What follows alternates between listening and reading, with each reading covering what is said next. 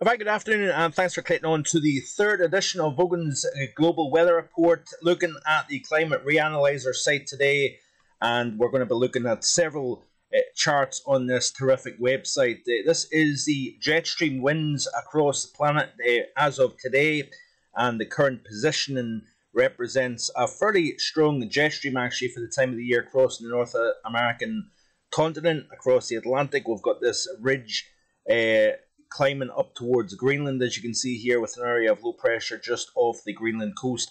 Then we've got this big dip in the jet here just over Ireland, so we've got a trough in place, hence the cool showery theme that we've got going at the moment. But eventually what will happen is this ridge of high pressure over the Atlantic will move eastwards, shifting the trough into Europe and bringing a ridge into the British Isles. So we're going to hopefully settle things down into the weekend. A big ridge of high pressure, as you can see here, up into Scandinavia. So the door is open between Africa and Scandinavia. Lots of heat to speak about. And speaking of lots of heat, this was a tweet here by a terrific tweet here by Scott Duncan, representing. This was yesterday, by the way. 29.9 Celsius recorded at Tromsø in the north coast of Wales. Wow. Not Wales, Norway, and we've also got a new June record for Tunisia at 48.7 Celsius. Lots of heat to speak about across the eastern portion of Europe, lots of cool conditions in the western portion of the continent at the moment here. And you can see here, if I can get right back to the chart that I'm supposed to be at, you can see here a big ridge over northern portions of Europe. We've got a big dip here, and hence why we've got chillier over the western portion of Russia, warmer over Eastern Europe, chillier over the far west of Europe here. And of course Ireland, really, like I've said several times before, has not really got into the summer mode at all this year so far. Hopefully that will change during the month of July. So this is the 500 millibar height anomaly chart here. There's your dip, there's your trough over the extending from Atlantic into the UK and across Ireland. There's your big ridge of high pressure over Eastern Europe. There's the dip again over Western Russia. We've also got some fairly colder for the time of the year across Canada as well. Lots of heat underneath that subtropical ridge, which is now starting to migrate towards its kind of mean northerly position for the time of the year.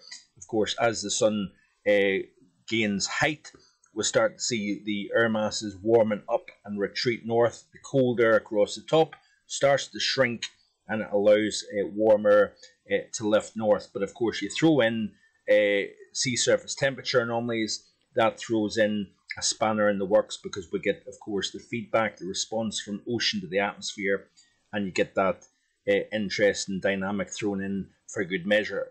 Boiling hot across the Mediterranean basin. These are the current sea surface temperature anomalies here.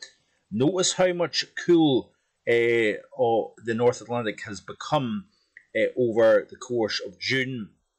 This could have significant impacts on Western Europe in particular as we go through the second half of the summertime.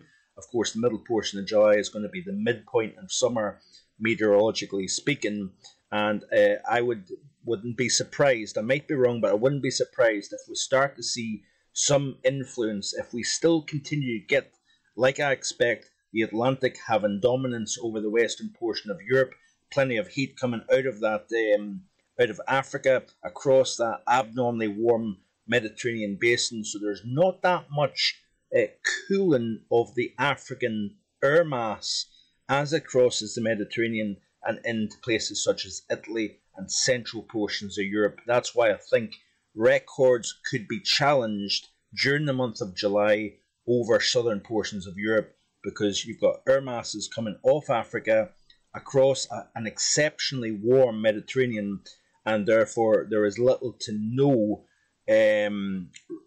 easing of that heat as it goes into the European continent here. But when you've got such a huge contrast in anomaly between cool over the Atlantic and warm over the Mediterranean, I think you could see the continuation of abnormally deep areas of low pressure that will move close to the British Isles through the second half of the month here. So with back and forth, I think will continue.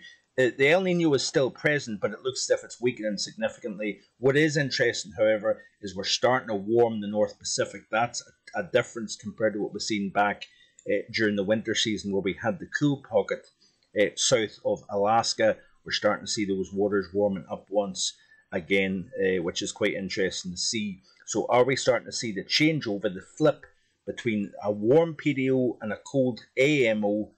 You know, that's open to speculation, and we'll continue to monitor this setup as we go forward. What the heck is happening with Antarctica? Wow, minus 5.4 Celsius below normal in the Antarctic. So yeah, the Arctic, 0.2 above normal. The Antarctic is running 5.4 Celsius below normal.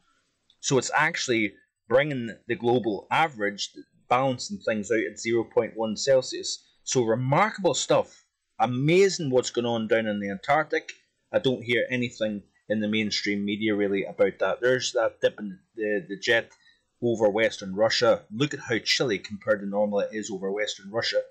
Folks, there's still a lot of heat going on across parts of Africa, Europe, Middle East. We've still got some cool pockets, you notice here, over Turkey, Lebanon, Syria, perhaps Egypt, actually slightly below normal as well.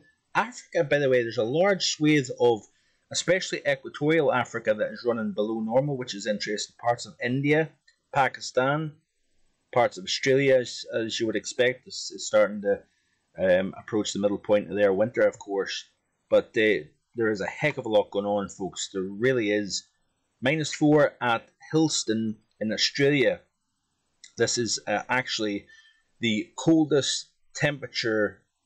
Canberra Airport dropped to -6, and Hillston recorded its coldest June night on record. Records will go back to 65 years, which is quite interesting here. So this is a tweet again by Scott Duncan.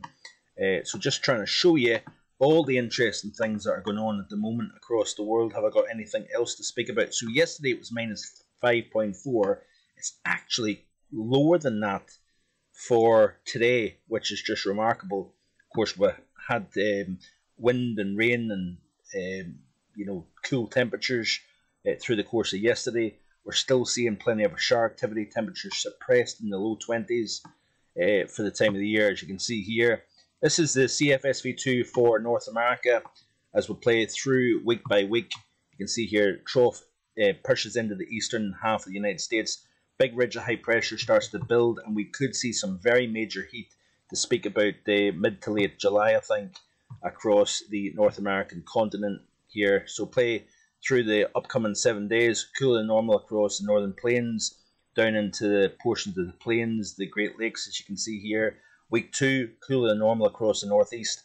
Warmth shifts westwards, spreads out. We start to lose the trough, as you can see here, and then as I play towards the end of the month and into August, long way off, of course, but you notice the focus of the heat actually being out in the west. Finally, looking at Europe here, how's it looking in terms of the CFSV2, the latest? So look at this here, actually amazing stuff. Probably overdone, yeah, I think it is. But look at this, is remarkable actually. Well overdone actually. But look at the UK, look at Ireland, France, northern Spain. Week 1, very hot, Central and Eastern Europe, as you can see here.